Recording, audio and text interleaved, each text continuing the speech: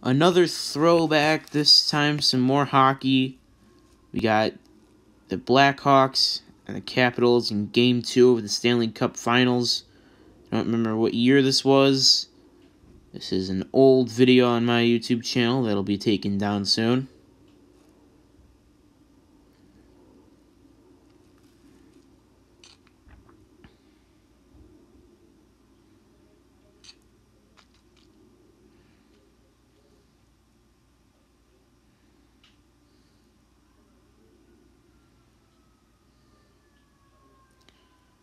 What's going on is the Hawks are on the penalty kill. Trevor Riemsdyk is just going to try and clear the puck out of the zone. He does that. It goes off the dasher board on the perfect spot. Goes right to the net, to the side of the net. Holby, the goalie, is going to have to race back.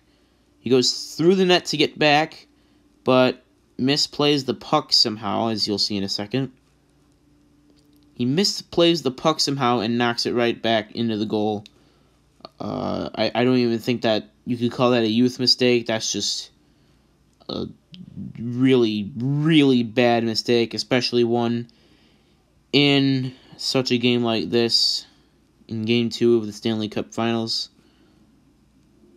But that's the way the crumble cookies.